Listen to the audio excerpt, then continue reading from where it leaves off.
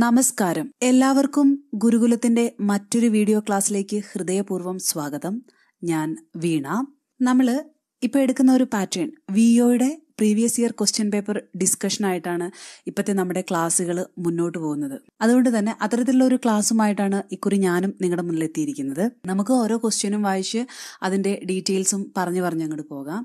അതിനു മുന്നേ ഇതുവരെ ഞങ്ങളെ സബ്സ്ക്രൈബ് ചെയ്യാത്ത കൂട്ടുകാരുണ്ടെങ്കിൽ തീർച്ചയായിട്ടും സബ്സ്ക്രൈബ് ചെയ്യാം. ഏറ്റവും പുതിയ നോട്ടിഫിക്കേഷൻ ആദ്യമേ ലഭിക്കുന്നതിന് വേണ്ടിയിട്ട് ആ ബെൽ ബട്ടൺ ഒന്ന് പ്രസ് ചെയ്തേക്കാം. അതുപോലെ നമ്മുടെ പുതിയ വാട്സാപ്പ് ക്ലാസ്സുകൾക്കായിട്ട്, ടെലിഗ്രാം ക്ലാസ്സുകൾക്കായിട്ട് തീർച്ചയായിട്ടും താഴെ കാണുന്ന ഫോൺ നമ്പറിൽ നിങ്ങൾ മെസ്സേജ് അയക്കാം. അതുപോലെ ഈ വീഡിയോ ഇത് നിങ്ങൾക്ക് ഇഷ്ടപ്പെടുകയാണെങ്കിൽ തീർച്ചയായിട്ടും ലൈക്ക് ചെയ്യാം. ഇനി എന്തെങ്കിലും മാറ്റങ്ങൾ വരുത്തണം എന്നുണ്ടെങ്കിൽ തീർച്ചയായിട്ടും അത് ഞങ്ങളെ കമന്റ് ബോക്സിലൂടെ അറിയിക്കാനും ശ്രമിക്കാം. നിങ്ങളുടെ അഭിപ്രായങ്ങളോ നിർദ്ദേശങ്ങളോ അങ്ങനെ എന്തുണ്ടെങ്കിൽ തന്നെയും നിങ്ങൾക്ക് താഴെയുള്ള കമന്റ് ബോക്സിൽ നിങ്ങൾക്കത് രേഖപ്പെടുത്താവുന്നതാണ്. ഇനി നമ്മൾ ഓരോ ക്വസ്റ്റ്യനും വായിച്ച് അതിന്റെ റിലേറ്റഡ് ഫാക്ട്സും പറഞ്ഞ് അങ്ങോട്ട് പോകുന്ന ഒരു ക്ലാസ് ആണ്. അപ്പൊ നമുക്ക് ക്ലാസ്സിലേക്ക് കിടക്കാം. ആദ്യത്തെ ക്വസ്റ്റ്യൻ, റിസർവ് ബാങ്കിന്റെ ആസ്ഥാനം എവിടെയാണ്? റിസർവ് ബാങ്കിന്റെ ഹെഡ് ക്വാർട്ടേഴ്സ് എവിടെയാണെന്നാണ് ചോദിച്ചിരിക്കുന്നത്. ആൻസർ വരുന്നത് മുംബൈ. നമ്മുടെ റിസർവ് ബാങ്ക്, ബാങ്കേഴ്സ് ബാങ്ക് എന്നറിയപ്പെടുന്ന, അല്ലെങ്കിൽ നമ്മളുടെ രാജ്യത്തിന്റെ ക്രെഡിറ്റിനെ ഫുൾ കൺട്രോൾ ചെയ്യുന്നത് റിസർവ് ബാങ്കാണ്. സെൻട്രൽ ബാങ്ക് ഓഫ് ഇന്ത്യ എന്നറിയപ്പെടുന്നത് നമ്മുടെ റിസർവ് ബാങ്കാണ്. റിസർവ് ബാങ്കിന്റെ ആസ്ഥാനം മുംബൈയിലാണെന്ന് പറഞ്ഞു. ഇനി ഇതുമായി റിലേറ്റ് ചെയ്തിട്ട് നമുക്ക് ഇതിന്റെ ഒരു ഹിസ്റ്ററി നോക്കാം. റിസർവ് ബാങ്കിന്റെ ഒരു ബേസിലേക്ക് പോകാം. എങ്ങനെ ഇത് രൂപീകരിച്ചു, അങ്ങനത്തെ കുറച്ച് കാര്യങ്ങൾ നമുക്ക് നോക്കാം. 1926 ഹിൽട്ടൺ യങ് കമ്മീഷൻ അഥവാ റോയൽ കമ്മീഷന്റെ റെക്കമെൻഡേഷൻ പ്രകാരമാണ് RBI നിലവിൽ വരാൻ കാരണം. അപ്പോൾ 1926 ഹിൽട്ടൺ യങ് കമ്മീഷൻ അഥവാ റോയൽ കമ്മീഷൻ ഇങ്ങനെ ഒരു സെൻട്രൽ ബാങ്ക് ഓഫ് ഇന്ത്യക്ക് വേണ്ടി റെക്കമെൻഡേഷൻ നടത്തി. അതിന്റെ ഫലമായിട്ട് 1934 reserve bank of India act നിലവിൽ വന്നു. 1934 RBI ആക്ട് നിലവിൽ വരികയും 1935 ഏപ്രിൽ മാസം 1-ാം തീയതി കൊൽക്കട്ടയിൽ RBI സ്ഥാപിക്കുകയും ചെയ്തു. അപ്പോൾ ഈ പറഞ്ഞ ഇത്രയും കാര്യങ്ങൾ അതിന്റെ ഹിസ്റ്ററിയാണ്. 1926 ഒരു കമ്മിറ്റി ഉണ്ടായിരുന്നു. ആ കമ്മിറ്റി റെക്കമെൻഡ് ചെയ്തു ഒരു റിസർവ് ബാങ്ക് അല്ലെങ്കിൽ ഒരു സെൻട്രൽ ബാങ്ക് ഇന്ത്യക്ക് വേണമെന്ന്. ആ കമ്മിറ്റി ആയിരുന്നു ഹിൽട്ടൺ യങ് കമ്മീഷൻ അഥവാ royal commission. Hilton young commission എന്നറിയപ്പെടുന്നതും royal commission എന്നറിയപ്പെടുന്നതും ഒന്ന് തന്നെയാണ്. ഇതിനുശേഷം ഈ RBI നിലവിൽ വരാൻ വേണ്ടിയിട്ട് 1934 RBIയുടെ ആക്ട് നിലവിൽ വരികയുണ്ടായി. 1934 RBIയുടെ ആക്ട് നിലവിൽ വരുന്നത്. 1935 1 ഏപ്രിൽ മാസം 1 ഏപ്രിലിന് തന്നെ RBI നിലവിൽ വന്നു. നിലവിൽ വന്ന സമയത്ത് ഇതിന്റെ ഹെഡ് ക്വാർട്ടേഴ്സ് എന്ന് പറയുന്നത് കൊൽക്കത്തയിലായിരുന്നു. കൊൽക്കത്തയിൽ RBI നിലവിൽ വന്നു. അതിനുശേഷം 1937 ആയപ്പം പെർമനന്റ്ലി ഹെഡ് ക്വാർട്ടേഴ്സ് മുംബൈയിലേക്ക് മാറ്റുകയാണ് ചെയ്തത്. 1935 നിലവിൽ വന്ന സമയത്ത് കൊൽക്കത്തയായിരുന്നെങ്കിലും 1937 പെർമനന്റ്ലി RBIയുടെ ആസ്ഥാനം കൊൽക്കത്തയിൽ നിന്ന് മുംബൈയിലേക്ക് മാറ്റുകയുണ്ടായി. നമ്മുടെ ചോദ്യവും അതായിരുന്നു, RBIയുടെ ഹെഡ് ക്വാർട്ടേഴ്സ്. ഇനി RBI എന്ന് പറയുന്ന ഒരു സെൻട്രൽ ബാങ്ക് നമ്മുടെ ഇന്ത്യക്ക് വേണ്ടിയിട്ട് വന്നപ്പം അതിൻ്റെ കൂടുതൽ കാര്യങ്ങളും അതിൻ്റെ റൂൾസ്, റെഗുലേഷൻസ്, അതുപോലെ സ്റ്റൈല്, വർക്കിംഗ് പ്രിൻസിപ്പിൾസ് ഇതെല്ലാം BR അംബേദ്കറുടെ ഒരു പുസ്തകത്തിനെ ബേസ് ചെയ്തായിരുന്നു. അദ്ദേഹത്തിന്റെ പുസ്തകമായിരുന്നു the problem of the rupee, its origin and it's solution എന്ന് പറയുന്നത്. അപ്പോൾ the problem of the rupee, its origin and it's solution എന്ന് പറയുന്ന ബുക്ക് എഴുതിയത് BR അംബേദ്കർ ആയിരുന്നു.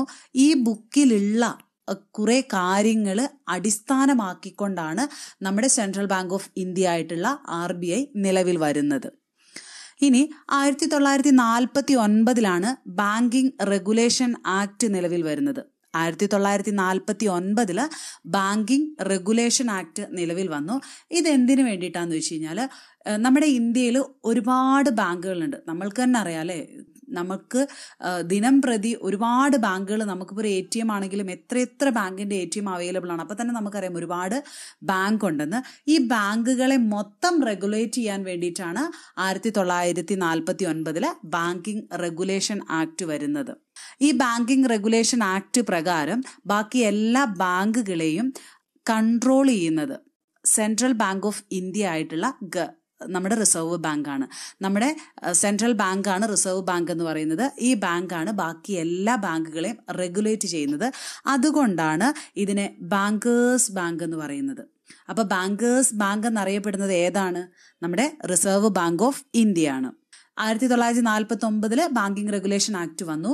ഇതേ 1949 1 ജാനുവരിയിലാണ് RBIയെ ദേശസാൽക്കരിക്കുന്നത്. അപ്പോൾ RBI എന്നാണ് നാഷണലൈസ്ഡ് ആയത്? 1949 ജനുവരി മാസം 1-ാം തീയതിയാണ്. ഇനി ഇതിന്റെ സിമ്പൽ എന്ന് പറയുന്നത്, സിമ്പിൾസ് നോക്കാം. മൃഗം കടുവയാണ്, വൃക്ഷം എണ്ണപ്പനയുമാണ്. അപ്പോൾ RBIയുടെ റുപ്പീസിലൊക്കെ കാണുന്ന സിമ്പൽ അല്ലെങ്കിൽ RBIയുടെ സിമ്പൽ എന്ന് പറയുന്നത് കടുവ മൃഗവും എണ്ണപ്പന വൃക്ഷവുമായിട്ടുള്ള ഒരു സിമ്പലാണ് നമുക്ക് RBIക്ക് ഉള്ളത്. ഇനി RBIയുടെ ഫങ്ഷൻസ് നോക്കാം. RBIയുടെ മെയിൻ ഫങ്ഷൻ എന്ന് പറയുന്നത് ഇഷ്യൂ കറൻസീസ് ആണ്. കറൻസീസ് ഇഷ്യൂ ചെയ്യുക എന്നുള്ളതാണ് ഇതിന്റെ ഏറ്റവും മെയിൻ ആയിട്ടുള്ള ഫങ്ഷൻ. അതുപോലെ തന്നെ ആക്ട് ആസ് ഗവൺമെന്റ് ബാങ്ക്, സർക്കാരിന്റെ ബാങ്കായിട്ട് ആക്ട് ചെയ്യുകയും കൂടാതെ ആക്ട് ആസ് ബാങ്കേഴ്സ് ബാങ്ക്, ബാങ്കുകളുടെ ബാങ്കായിട്ടും ആക്ട് ചെയ്യുന്നുണ്ട്. കൺട്രോളർ ഓഫ് ക്രെഡിറ്റ് ആണ്, ക്രെഡിറ്റിന്റെ കൺട്രോളറാണ് RBI എന്ന് പറയുന്നത്. അതുപോലെ കസ്റ്റോഡിയൻ ഓഫ് ഫോറിൻ എക്സ്ചേഞ്ച് ആണ്. Foreign എക്സ്ചേഞ്ചുകളുടെ custodian എന്നറിയപ്പെടുന്നതും foreign എക്സ്ചേഞ്ചിന്റെ prime authority എന്ന് പറയുന്നതും ആര് തന്നെയാണ്? RBI ആണ്. ഇനി stabiliser of the value of money, നമ്മുടെ മണിയുടെ വാല്യൂ എന്ന് പറയുന്നത്, മൂല്യം എന്ന് പറയുന്നത് എപ്പോഴും അങ്ങോട്ടും ഇങ്ങോട്ടും മാറിപ്പോകുന്ന, കമ്പോളത്തിനനുസരിച്ച് മാറിപ്പോകുന്ന ഒന്നാണ്. അതിനെ സ്റ്റെബിലൈസ് ചെയ്ത് വെക്കുന്നത് ഇൻഫ്ലേഷൻ ഡിഫ്ലേഷൻ ആ സമയത്തൊക്കെ ഇതിന്റെ പോളിസീസിൽ ചേഞ്ചസ് വരുത്തിയിട്ടാണ് ഈ നമ്മുടെ മൂല്യം വാല്യൂ എന്ന് പറയുന്നത്, മണിയുടെ വാല്യൂ എന്ന് പറയുന്നതിനെ പിടിച്ചു നിർത്തുന്നത്. അതുകൊണ്ട് തന്നെയാണ് ഇതിനെ stabiliser of value of money എന്ന് അറിയപ്പെടുന്നത്. മനസ്സിലായല്ലോ? അപ്പൊ നമുക്ക് ഒന്നും കൂടി ഈ പറഞ്ഞ ക്വസ്റ്റ്യനുമായി റിലേറ്റ് ചെയ്തിട്ടുള്ള കാര്യങ്ങൾ ഒന്നും കൂടി നോക്കാം. ആദ്യം നമ്മളോട് ചോദിച്ച ചോദ്യം ഇതാണ്: റിസർവ് ബാങ്കിന്റെ ഹെഡ് ക്വാർട്ടേഴ്സ് എവിടെയാണെന്ന്. എവിടെയാണ്? മുംബൈയിലാണ്. 1926 ഹിൽട്ടൺ ആൻഡ് കമ്മീഷൻ അഥവാ റോയൽ കമ്മീഷന്റെ റെക്കമെൻഡേഷൻ പ്രകാരം 1934 RBI ആക്ട് വരികയും 1935 1 ഏപ്രിലിൽ ഇത് കൊൽക്കത്തയിൽ എസ്റ്റാബ്ലിഷ് ചെയ്യുകയും ചെയ്തു. 1937 ആയപ്പോഴേക്കും കൊൽക്കത്തയിൽ നിന്ന് പെർമനന്റ്ലി ഹെഡ് ക്വാർട്ടേഴ്സ് മുംബൈയിലേക്ക് മാറ്റി. ഇനി ഇതിന്റെ മെയിൻ ആയിട്ടുള്ള സ്റ്റൈല്, വർക്കിംഗ് പ്രിൻസിപ്പിൾസ് ഒക്കെ നമ്മൾ കടമെടുത്തിരിക്കുന്നത് BR അംബേദ്കറുടെ ഒരു ബുക്കിൽ നിന്നാണ്. ആ ബുക്കാണ് the problem of the rupee, its origin and it's solution എന്ന് പറയുന്നത്. 1949 ബാങ്കിങ് റെഗുലേഷൻ ആക്ട് വരുന്നത്. അതേ 1949 ജാനുവരി 1-ാം തീയതിയാണ് RBIയെ നാഷണലൈസ് ചെയ്യുന്നത്. ഇനി RBIയുടെ സിമ്പൽ എന്ന് പറയുന്നത് കടുവയും വൃക്ഷം എണ്ണപ്പനയുമാണ്. ഇനി ഫങ്ഷൻസ് നോക്കാം. Issue currency notes, act as bankers bank, government bank, controller of credit, custodian of foreign exchange, stabiliser of the value of money എന്നൊക്കെ ഈ ഫങ്ഷൻസ് എല്ലാം ഉള്ളത് ആർക്കാണ്? RBIക്കാണ്. ഇനി നമ്മൾ RBIയിൽ 1 രൂപയ്ക്ക് മുകളിലുള്ള നോട്ടുകളാണ്, കറൻസികളാണ് അച്ചടിക്കാറുള്ളത്. ഈ 1 രൂപ റുപ്പിയിൽ ഒപ്പ് വെക്കുന്നത് ഫിനാൻസ് സെക്രട്ടറിയാണ്. ബാക്കി എല്ലാത്തിലും ഒപ്പ് വെക്കുന്നത് RBIയുടെ ഗവർണറാണ്. RBIയുടെ ഏറ്റവും തലപ്പത്തിരിക്കുന്ന ആളെന്ന് പറയുന്നത് RBIയുടെ ഗവർണറാണ്. അദ്ദേഹമാണ് 1 രൂപയ്ക്ക് മുകളിലുള്ള എല്ലാ കറൻസിയിലും ഒപ്പുവെക്കുന്നത്. എന്നാൽ 1 രൂപ നോട്ടിൽ ഒപ്പുവെക്കുന്നത് ഫിനാൻസ് സെക്രട്ടറിയാണ്. മനസ്സിലായല്ലോ? അപ്പോൾ ഇത്രയും കാര്യങ്ങളാണ് നമുക്ക് RBIയുമായി റിലേറ്റ് ചെയ്തിട്ട് വളരെ ബേസിക് ആയിട്ടുള്ള കാര്യമാണ് പറയുന്നത്. ഇനി നമുക്ക് ഇപ്പോഴത്തെ ഗവർണർ എന്ന് പറയുന്നത് ആരാണ്? ഉർജിത് പട്ടേലാണ്. അദ്ദേഹം 24ാമത്തെ RBI ഗവർണറാണ്. പിടുത്തം കിട്ടിയല്ലോ? അപ്പോൾ ഈ ഒരു ക്വസ്റ്റ്യൻ ഇവിടെ തീരാണ്. ഇനി നമുക്ക് അടുത്ത ക്വസ്റ്റ്യനിലേക്ക് പോകാം. നമ്മുടെ ക്വസ്റ്റ്യൻ ഇതാണ്: റിസർവ് ബാങ്ക് പുറത്തിറക്കിയ പുതിയ 500 രൂപ നോട്ടിൽ കാണുന്ന ചിത്രം ഏതാണെന്നാണ് ചോദിച്ചിരിക്കുന്നത്. റിസർവ് ബാങ്ക് പുതിയതായിട്ട് ഇപ്പോൾ കുറച്ച് നോട്ട്സുകൾ ഇറക്കിയിട്ടുണ്ട്. അതിൽ കാണപ്പെടുന്ന 500 രൂപയിൽ കാണപ്പെടുന്ന ചിത്രം ഏതാണെന്നാണ് ചോദിച്ചിരിക്കുന്നത്. ആൻസർ വരുന്നത് ചെങ്കോട്ട. ചെങ്കോട്ടയുടെ ചിത്രമാണ് റിസർവ് ബാങ്കിന്റെ 500 രൂപയുടെ നോട്ടിലെ പുറകിൽ കാണപ്പെടുന്ന ആ ചിത്രം എന്ന് പറയുന്നത് റെഡ് ഫോർട്ടിന്റെ ഒരു ചിത്രമാണ്. ഇത് ഇടയ്ക്കിടയ്ക്ക് ചോദിക്കുന്ന അല്ലെങ്കിൽ ചോദിക്കാൻ സാധ്യതയുള്ള ഒരു ക്വസ്റ്റ്യൻ തന്നെയാണ്. അപ്പോൾ ഇത് ഒരു കറണ്ട് അഫെയർ ആയിട്ട് ഒരു കാറ്റഗറിയിൽ വരുന്ന ഒരു ക്വസ്റ്റ്യൻ ആണ്. പക്ഷേ ബാങ്കുമായി റിലേറ്റ് ചെയ്തായതുകൊണ്ട് ഞാനിതിവിടെ ഒന്നിച്ച് പറയുന്നേ ഉള്ളൂ. അപ്പം നമുക്കിനി അതിനെക്കുറിച്ചൊന്ന് നോക്കാം. പുതിയ ഇഷ്യൂ ചെയ്ത എല്ലാ നോട്ട്സിലുമുള്ള ഒരു സിംബൽസ് എന്തൊക്കെയാണെന്ന് നമുക്കൊന്ന് നോക്കാം. നമ്മുടെ ക്വസ്റ്റ്യൻ എന്തായിരുന്നു? 500 രൂപയിൽ കാണപ്പെടുന്ന 500 രൂപയുടെ പുറകിൽ കാണപ്പെടുന്ന നമ്മുടെ ഇമേജ് ഏതായിരുന്നെന്നാണ് ചോദിച്ചിരിക്കുന്നത്. നമ്മൾ പറഞ്ഞു ചെങ്കോട്ടയാണെന്ന്. ഇനി ഇപ്പോൾ അറിയാലോ എല്ലാവർക്കും ഒരു നോട്ട് നിരോധിക്കലൊക്കെ വന്നു. അതിനുശേഷം ഇപ്പോൾ പുതിയ കുറച്ച് നോട്ട്സുകൾ ഇറങ്ങിയിട്ടുണ്ട്. ആ നോട്ട്സിൻ്റെയൊക്കെ പുറകിൽ കൊടുക്കുന്ന ഇമേജസ് ചോദിക്കാൻ സാധ്യതയുണ്ട്. അതുകൊണ്ട് നമുക്ക് അതിനെപ്പറ്റിയൊരു ഡീറ്റെയിൽസ് നോക്കാം. പുതിയ 10 രൂപയുടെ നോട്ടിൽ കാണപ്പെടുന്ന ചിത്രം എന്ന് പറയുന്നത് കൊണാർക്ക് സൺ ടെമ്പിളാണ്. കൊണാർക്കിലെ സൂര്യക്ഷേത്രത്തിന്റെ പിക്ചറാണ് നമ്മുടെ 10 രൂപയുടെ പുതിയ നോട്ടിൽ കാണപ്പെടുന്നത്. ഇനി 50 രൂപയുടെ നോട്ടിൽ കാണപ്പെടുന്നത് ഹംപിയുടെ ഒരു ഇമേജാണ്. ഹംപി വിത്ത് ചാരിയറ്റ് എന്നുള്ള ഒരു ഇമേജാണ് അതിൽ കാണപ്പെടാൻ സാധിക്കുന്നത്. ഇനി 100 രൂപയുടെ ഒരു ചിത്രത്തിൽ കാണുന്നത് റാണി കി വേവ് ആണ്. ആ റാണി കി വാവ് എന്ന് പറയുന്ന സംഭവം എന്താണെന്ന് വെച്ച് കഴിഞ്ഞാൽ ഗുജറാത്തിൽ ഉണ്ടായിരുന്ന ഒരു സ്റ്റെപ്പ് ആയിട്ടുള്ള ഒരു കിണറാണ്. ആ കിണറിനെയാണ് റാണി കി വാവ് എന്ന് പറയുന്നത്. ആ ഒരു പിക്ചറാണ് 100 രൂപയുടെ ചിത്രത്തിൽ 100 രൂപയുടെ കറൻസിയിൽ നമുക്ക് കാണാൻ കഴിയുന്ന ഒരു പിക്ചർ എന്ന് പറയുന്നത്. ഇനി 200 രൂപയുടെ കറൻസിയിൽ നമ്മൾ കാണുന്ന ചിത്രം എന്ന് പറയുന്നത് സാഞ്ചി സ്തൂപമാണ്. സാഞ്ചി സ്തൂപയുടെ ഒരു ഇമേജാണ് നമുക്ക് 200 രൂപയുടെ കറൻസിയിൽ കാണാൻ സാധിക്കുന്നത്. ഇനി 2000ത്തിന്റെ ഇമേജ് മംഗൾയാനാണ്. 2000 റുപ്പീസിന്റെ കറൻസിയിൽ കാണപ്പെടുന്ന ഇമേജ് എന്ന് പറയുന്നത് മംഗൾയാനാണ്. മനസ്സിലായല്ലോ? അപ്പം നമുക്ക് ഒന്നും കൂടി നോക്കാം. 10 രൂപയുടേതിൽ കൊണാർക്ക് സൺ ടെമ്പിളാണ്. 50 രൂപയുടേതിൽ ഹംപിയുടെ ചിത്രമാണ്. 100 രൂപയുടേതിൽ റാണി കി വേവിന്റെ ഒരു ചിത്രമാണ്. 200 രൂപയുടേതിൽ സാഞ്ചി സ്തൂപമാണ്. 500 രൂപയിൽ കാണപ്പെടുന്നത് റെഡ് ഫോർട്ടാണ്. 2000 രൂപയിൽ കാണപ്പെടുന്നത് മംഗൾയാനാണ്. മനസ്സിലായല്ലോ? അപ്പോൾ ഇതാണ് അതിൻ്റെ ഒരു ഡീറ്റെയിൽ എന്ന് പറയുന്നത്. ഇനി നമുക്ക് അടുത്ത ക്വസ്റ്റ്യൻ നോക്കാം. അടുത്ത ക്വസ്റ്റ്യൻ ഇതാണ്: ISRO സ്ഥാപിച്ചത് എന്നാണെന്നാണ് ചോദിച്ചിരിക്കുന്നത്. ISRO സ്ഥാപിച്ചത് എന്നാണ്. ആൻസർ വരുന്നത് എന്നാ? 1969 ISRO സ്റ്റാർട്ട് ചെയ്തിരിക്കുന്നത്. 1969 ISRO. അപ്പൊ ഇനി ഇതുമായി റിലേറ്റ് ചെയ്തിട്ട് നമുക്ക് ISROയുടെ കുറച്ച് വളരെ ബേസ് ആയിട്ടുള്ള കുറച്ച് കാര്യങ്ങൾ പറയാം. ആ ഒരു ഡീറ്റെയിൽസിലേക്ക് നമുക്ക് കടക്കാം. നമുക്ക് ISROയുടെ വളരെ ബേസ്ഡ് ആയിട്ടുള്ള കുറച്ച് കാര്യങ്ങൾ പറയാം. ISROയെ കുറിച്ചാണെങ്കിൽ അസ്ട്രോണമിയിൽ എടുക്കുകയാണെങ്കിൽ ഒരുപാട് കാര്യമുണ്ട്. അത്രയൊന്നും പറയുന്നില്ല. വളരെ ബേസ് ആയിട്ടുള്ള കുറച്ച് കാര്യങ്ങൾ പറയുന്നുണ്ട്. ISRO സ്റ്റാർട്ട് ചെയ്തത് 1969 നമ്മൾ പറഞ്ഞു. ഇനി ഇന്ത്യയിലെ ആദ്യത്തെ ഒരു സ്പേസ് പ്രോഗ്രാം എന്ന് പറയുന്നത് അത് ഒരു കമ്മിറ്റിയിലൂടെയാണ് അങ്ങനത്തെ ഒരു പ്രോഗ്രാം സ്റ്റാർട്ട് ചെയ്യുന്നത്.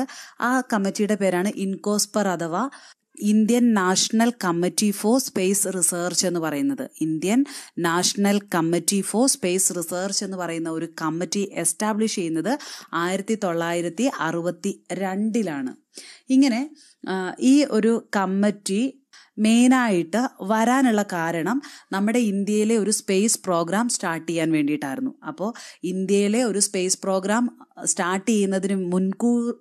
സ്റ്റാർട്ട് ചെയ്യുന്നതിന് വേണ്ടി അതിന് മുന്നേ ഫോർമേറ്റ് ചെയ്ത ഒരു കമ്മിറ്റി ആയിരുന്നു Indian national committee for space research എന്ന് പറയുന്നത്.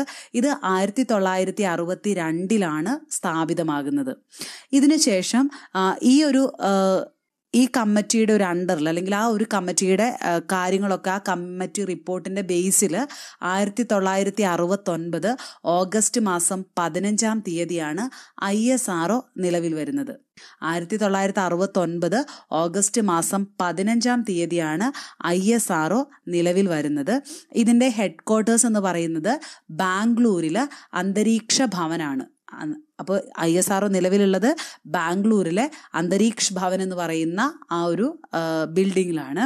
1969 ഓഗസ്റ്റ് മാസം 15-ാം തീയതിയാണ് ഇന്ത്യയുടെ ആദ്യത്തെ ഒരു space research organisation, prime authority എന്ന് പറയുന്നതും ISRO ആണ്, Indian space research organisation. Okay, അത് വരുന്നത് 1969 ഓഗസ്റ്റ് 15-ആണ്. അതിന് മുന്നേ വന്നത് ഇൻകോസ്പർ അഥവാ Indian national committee for space research 1962-ലായിരുന്നു. ഇനി നമ്മൾ ഒരു ഇന്ത്യയുടെ ഒരു സ്പേസ് റിസർച്ച് പ്രോഗ്രാംസിനെ കുറിച്ചൊക്കെ പറയുമ്പം ഒബ്വിയസ്ലി നമ്മൾ പറയേണ്ട ഒരു പേര് തന്നെയാണ് വിക്രം സാരാഭായിയെ കുറിച്ച്. അദ്ദേഹമാണ് father of Indian space programme എന്നറിയപ്പെടുന്നത്. നമ്മുടെ father of Indian space programme എന്നറിയപ്പെടുന്നത് വിക്രം സാരാഭായിയാണ്. അദ്ദേഹമായിരുന്നു നമ്മുടെ ISROയുടെ ആദ്യത്തെ ചെയർമാനും. ഓക്കെ, ഇദ്ദേഹത്തെ എന്തുകൊണ്ടാണ് father of Indian space programme എന്നറിയപ്പെടുന്നതെന്ന് വെച്ച് കഴിഞ്ഞാൽ ഈ ഒരു സ്പേസ് കാര്യങ്ങൾക്ക് വേണ്ടിയിട്ട് അല്ലെങ്കിൽ ഇന്ത്യയുടെ സ്പേസ് പ്രോഗ്രാംസിന് വേണ്ടിയിട്ട് അദ്ദേഹം ആദ്യമായിട്ടൊരു ലബോറട്ടറി സ്ഥാപിക്കുകയുണ്ടായി. ആ ലബോറട്ടറിയുടെ പേരായിരുന്നു ഫിസിക്കൽ റിസർച്ച് ലബോറട്ടറി എന്ന് പറയുന്നത്. ഫിസിക്കൽ റിസർച്ച് ലബോറട്ടറി എന്ന് പറയുന്നത് ഈ ഒരു കാര്യത്തിന് വേണ്ടി, സ്പേസ് പ്രോഗ്രാമിന് വേണ്ടിയിട്ട് വിക്രം സാരാഭായ് നിർമ്മിച്ചതായിരുന്നു. അതുകൊണ്ട് ആണ് അദ്ദേഹത്തെ നമ്മൾ father of Indian space programme എന്ന് പറയുന്നത്. ഇദ്ദേഹത്തിന്റെ ജനനം എന്ന് പറയുന്നത് ഒരു ഓഗസ്റ്റ് മാസം 12-ാം തീയതിയായിരുന്നു. ആ ഓഗസ്റ്റ് 12 നമ്മൾ ഇന്ത്യൻ റിമോട്ട് സെൻസിങ് ഡേ ആയിട്ട് ആചരിക്കുന്നുണ്ട്. ഓഗസ്റ്റ് 12 നമ്മളിപ്പോൾ ആചരിക്കുന്നത് ഇന്ത്യൻ റിമോട്ട് സെൻസിങ് ഡേ ആയിട്ടാണ്. അപ്പോൾ ഈ പറഞ്ഞ ഇത്രയും കാര്യങ്ങൾ നമുക്ക് ഒന്നും കൂടി നോക്കാം. ഇന്ത്യയുടെ ആദ്യത്തെ ഒരു സ്പേസ് പ്രോഗ്രാമിന്റെ മുന്നോടിയായിട്ട് വരുന്ന കമ്മിറ്റിയാണ് ഇൻകോസ്പാർ അഥവാ Indian national committee for space research എന്ന് പറയുന്നത്. ഇത് വരുന്നത് 1962-ലായിരുന്നു. ഇത് വന്നത്, ഈ ഒരു കമ്മിറ്റി രൂപീകരിച്ചത് തന്നെ എന്തിനു വേണ്ടിയിട്ടായിരുന്നു? ഇന്ത്യയിൽ ഒരു സ്പേസ് പ്രോഗ്രാം ഓർഗനൈസേഷൻ സ്റ്റാർട്ട് ചെയ്യാൻ വേണ്ടിയിട്ടായിരുന്നു. ഈ കമ്മിറ്റിയുടെ ഒരു കാര്യങ്ങൾ, ആ കമ്മിറ്റിയുടെ റിപ്പോർട്ടും പ്രകാരമാണ് 1969 ഓഗസ്റ്റ് മാസം 15-ാം തീയതി ISRO ബാംഗ്ലൂരിലെ അന്തരീക്ഷ ഭവനിൽ സ്ഥാപിക്കുന്നത്. ഇനി ഈ ISROയുടെ ഫസ്റ്റ് ചെയർമാൻ എന്ന് പറയുന്നത് നമ്മുടെ വിക്രം സാരാഭായി ആയിരുന്നു. ഇദ്ദേഹമായിരുന്നു father of Indian space programme എന്ന് അറിയപ്പെടുന്നത്. ഇദ്ദേഹത്തെ എന്തുകൊണ്ടാണ് father of Indian space programme എന്ന് അറിയപ്പെടുന്നത്? അദ്ദേഹം ആദ്യമായിട്ട് സ്പേസ് റിസർച്ചിന് വേണ്ടിയിട്ട് ഒരു ലബോറട്ടറി സ്റ്റാർട്ട് ചെയ്തായിരുന്നു, ഫിസിക്കൽ റിസർച്ച് ലബോറട്ടറി എന്ന് പറയുന്നത്. അതുകൊണ്ടാണ് അദ്ദേഹത്തിനെ father of Indian space programme എന്ന് അറിയപ്പെടുന്നത്. ഇദ്ദേഹത്തിന്റെ ജനനം എന്ന് പറയുന്നത് 1919 ഓഗസ്റ്റ് മാസം 12-ാം തീയതിയാണ്. ഈ ഓഗസ്റ്റ് മാസം 12-ാം തീയതിയെ നമ്മൾ ഇന്ന് ഇന്ത്യൻ റിമോട്ട് സെൻസിങ് ഡേ ആയിട്ട് ആചരിക്കുന്നുണ്ട്. അപ്പോൾ ഇന്ന് ഇന്ത്യൻ റിമോട്ട് സെൻസിങ് ഡേ ആയിട്ട് ആചരിക്കുന്നത് ഓഗസ്റ്റ് മാസം 12-ാം തീയതിയാണ്. ഇനി നമ്മൾ സ്പേസ് പ്രോഗ്രാം പറഞ്ഞു. ആദ്യമായിട്ട് നമ്മൾ വിക്ഷേപിച്ച സാറ്റലൈറ്റ് എന്ന് പറയുന്നത് ആര്യഭട്ടയാണ്. ഇന്ത്യക്കാര് ആദ്യമായിട്ട് വിക്ഷേപിച്ച സാറ്റലൈറ്റ് എന്ന് പറയുന്നത് ആര്യഭട്ടയാണ്. 19 ഏപ്രിൽ 1975-ലാണ് ആര്യഭട്ട വിക്ഷേപിക്കുന്നത്. ഇത് വോൾഗോഗ്രാഡ് എന്ന് പറയുന്ന റഷ്യയുടെ സാറ്റലൈറ്റ് ലോഞ്ചിങ് സ്റ്റേഷനിൽ നിന്നാണ് ഇത് പോകുന്നത്. അപ്പോൾ റഷ്യയിൽ നിന്നാണ് ഇത് വിക്ഷേപിക്കുന്നത്. റഷ്യയിലെ വോൾഗോഗ്രാഡ് എന്ന് പറയുന്ന സ്പേസ് ലോഞ്ചിങ് സ്റ്റേഷനിൽ നിന്നാണ് ഇത് ലോഞ്ച് ചെയ്യുന്നത് 19 ഏപ്രിൽ 1975. ഇനി നമ്മുടെ രണ്ടാമത്തെ സാറ്റലൈറ്റ് എന്ന് പറയുന്നത് ഭാസ്കര 1 ആണ്. ഇത് വിടുന്നത് 7th ജൂൺ 1979-ലാണ്. 7 ജൂൺ 1979-ലാണ് ഇത് വിടുന്നതും വോൾഗോഗ്രാഡ് റഷ്യയിൽ നിന്നാണ്. ഇനി ഇന്ത്യയിൽ നിന്ന് ആദ്യമായിട്ട് ലോഞ്ച് ചെയ്ത സാറ്റലൈറ്റ് എന്ന് ഇന്ത്യയിൽ നിന്ന് വിക്ഷേപിച്ച സാറ്റലൈറ്റ് എന്ന് പറയുന്നത് രോഹിണിയാണ്. രോഹിണി വിടുന്നത് 18th July 1980-ആണ്. 18 July 1980-ലാണ് Rohini വിക്ഷേപിക്കുന്നത്. Rohini വിക്ഷേപിച്ച വാഹനം എന്ന് പറയുന്നത് SLV-3 ആണ്. ഇനി ഈ രോഹിണിയുടെ പ്രൊജക്ട് ഡയറക്ടർ എന്ന് പറയുന്നത് APJ അബ്ദുൽ കലാമാണ്. APJ അബ്ദുൽ കലാമിനെയാണ് നമ്മൾ മിസൈൽ മാൻ ഓഫ് ഇന്ത്യ എന്ന് അറിയപ്പെടുന്നത്. അപ്പം നമുക്ക് നമ്മുടെ ISROയുടെ ഒരു ഹിസ്റ്ററി പറഞ്ഞു. അപ്പോൾ നമ്മുടെ ഒരു ഫസ്റ്റ് ഉപഗ്രഹ വിക്ഷേപണങ്ങളെ കുറിച്ചൊന്ന് നോക്കുകയാണെങ്കിൽ ആദ്യമായിട്ട് ഇന്ത്യ വിക്ഷേപിക്കുന്ന ഉപഗ്രഹം എന്ന് പറയുന്നത് ആര്യഭട്ടയാണ്. സെക്കൻഡായിട്ട് വിക്ഷേപിക്കുന്നത് ഭാസ്കരയാണ്. ഭാസ്കര 1 ആണ്. ആര്യഭട്ട വിക്ഷേപിക്കുന്നത് 19 ഏപ്രിൽ 1975-ലാണ്.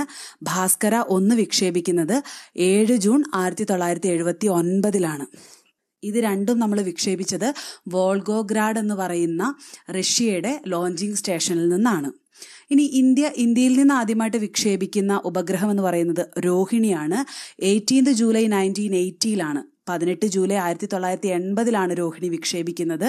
രോഹിണി വിക്ഷേപിച്ച വാഹനം എന്ന് പറയുന്നത് SLV-3 ആയിരുന്നു. അതിൻ്റെ പ്രൊജക്ട് ഡയറക്ടർ എന്ന് പറയുന്നത് മിസൈൽ മാൻ ഓഫ് ഇന്ത്യ എന്നറിയപ്പെടുന്ന APJ അബ്ദുൽ കലാമാണ്.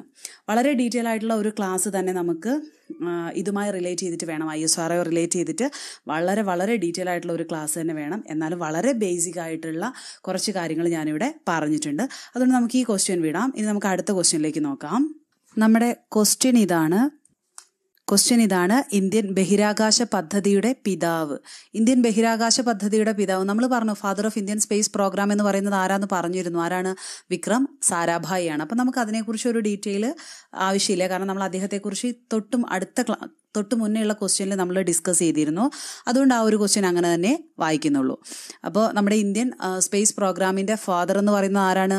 വിക്രം സാരാഭായി ആണ്. അദ്ദേഹം എന്തുകൊണ്ടാണ് സ്പേസ് പ്രോഗ്രാം അതിൻ്റെ ഫാദർ ആയതെന്നുള്ള കാര്യമൊക്കെ നമ്മൾ പറഞ്ഞതാണ്. ഓക്കെ, ഇനി നമുക്ക് അടുത്ത ക്വസ്റ്റ്യനിലേക്ക് പോവാം. നമ്മുടെ ക്വസ്റ്റ്യൻ ഇതാണ്, PSLV 37.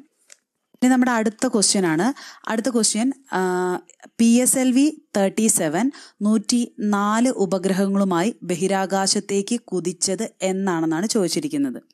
PSLV 37 104 PSLV-C-37 104 ഉപഗ്രഹങ്ങളുമായി ബഹിരാകാശത്തേക്ക് കുതിച്ചത് എന്നാണെന്നാണ് ചോദിച്ചിരിക്കുന്നത്. ഇതിൻ്റെ ആൻസർ വരുന്നത് 2017 ഫെബ്രുവരി 15 2017 ഫെബ്രുവരി 15 PSLV-C-37 104 ഉപഗ്രഹങ്ങളുമായിട്ട് കുതിക്കുന്നത്. ഇത് സതീഷ് ധവാൻ സ്പേസ് സെന്ററിൽ നിന്നാണ് വിടുന്നത്. നമ്മുടെ ബഹിരാകാശ ഉപഗ്രഹം അല്ലെങ്കിൽ ആ ഉപഗ്രഹങ്ങളെ കൊണ്ടുപോകുന്ന വാഹനമാണ് PSLV സീരീസിൽ വരുന്നത്. ഓക്കെ, അപ്പം നമ്മുടേതാണ് PSLV സീരീസിൽ വരുന്നതെന്ന് ഓർത്ത് വെച്ചേക്കാം. ഇനി ഇതിൽ 104 ഉപഗ്രഹങ്ങൾ ഉണ്ടെന്ന് പറഞ്ഞു. ഇതിൽ ഇന്ത്യയുടേതായിട്ട് 3 ഉപഗ്രഹങ്ങൾ ഉണ്ടായിരുന്നു. അതൊന്ന് കാർട്ടോസ്റ്റാറ്റ് 2, INS-1A, INS-1B എന്നൊക്കെ പറയുന്നത് നമ്മുടെ 3 എണ്ണം ഇന്ത്യയുടെ ഉപഗ്രഹമായിരുന്നു. കൂടാതെ അമേരിക്കയുടെ 96 എണ്ണം, കസാക്കിസ്ഥാന്റെ 1, സ്വിറ്റ്സർലൻഡിന്റെ 1, നെതർലൻഡിന്റെ 1, ഇസ്രായേലിന്റെ 1, UAE-യുടെ 1, ഇങ്ങനെയാണ് ബാക്കി 101 ഉപഗ്രഹങ്ങൾ വരുന്നത്. ഇനി ഈ ഒരു PSLV-C-37 മിഷന്റെ ഡയറക്ടർ എന്ന് പറയുന്നത് B. ജയകുമാർ ആണ്. ഈ PSLV-C-37 പിന്നിൽ ഒരു മലയാളി സാന്നിധ്യം ഉണ്ടായിരുന്നു. അതാണ് ശുഭ വാര്യർ എന്ന് പറയുന്നത്. മനസ്സിലായല്ലോ? അപ്പോൾ ഒന്നും കൂടി നോക്കാം നമുക്ക്. PSLV-C-37 104 ഉപഗ്രഹങ്ങളുമായി ബഹിരാകാശത്തേക്ക് കുതിച്ചത് 15 February 2017 from Satheesh Dhawan space സെന്ററിൽ നിന്നായിരുന്നു. ഇതിൽ ഇന്ത്യയുടേതായിട്ട് 3 എണ്ണം ഉണ്ടായിരുന്നു. കാർട്ടോസാറ്റ് 2, INS-1A, INS-1B ഇതെല്ലാം ഇന്ത്യയുടേതാണ്. ഇത് കൂടാതെ അമേരിക്കയുടെ 96 എണ്ണം, സ്വിറ്റ്സർലൻഡിന്റെ 1, നെതർലൻഡിന്റെ 1, കസാക്കിസ്ഥാന്റെ 1, ഇസ്രായേലിന്റെ 1, UAE-യുടെ 1 എന്നിവയായിരുന്നു ബാക്കി 101 എണ്ണം ഉണ്ടായിരുന്നത്. ഇതിന്റെ ഒരു പ്രൊജക്ട് ഡയറക്ടർ എന്ന് പറയുന്നത് B. ജയകുമാർ ആയിരുന്നു. ഇതിലുണ്ടായിരുന്ന മലയാളി സാന്നിധ്യമായിരുന്നു ശുഭ വാര്യർ എന്ന് പറയുന്നത്. മനസ്സിലായല്ലോ? അപ്പോൾ നിങ്ങളൊന്ന് ഓർക്കുക, സ്പേസ് വളരെ ഇമ്പോർട്ടൻ്റ് ആയിട്ടുള്ള ഒരു പോർഷൻ തന്നെയാണ്. കാരണം ഈ ക്വസ്റ്റ്യൻ, ഖാദിയുടെ ഈ ക്വസ്റ്റ്യൻ എടുക്കുമ്പോൾ ഇതിൽ നിന്ന് ചോദിച്ചിരിക്കുന്നത് 3 question that's related to astronomy ആണെന്ന് ഒന്ന് ഓർത്ത് വെച്ചേക്കുക. ഓക്കെ ആണല്ലോ? അപ്പം ഈ ഒരു ക്ലാസ് ഇവിടെ തീരാണ്. ഇനി ഇതിൻ്റെ ബാലൻസുമായിട്ട്, ഇന്ന് ഈ ഡിസ്കസ് ചെയ്ത ക്ലാസ്സിൻ്റെ ബാലൻസുമായിട്ട് വളരെ പെട്ടെന്ന് തന്നെ ഞാൻ നിങ്ങളുടെ മുന്നിലെത്തുന്നതായിരിക്കും. അതുവരെ എല്ലാവർക്കും ഒരു നല്ല ദിനമായിരിക്കട്ടെ എന്ന് ആത്മാർത്ഥമായിട്ട് പ്രാർത്ഥിക്കുന്നു. നന്ദി, നമസ്കാരം.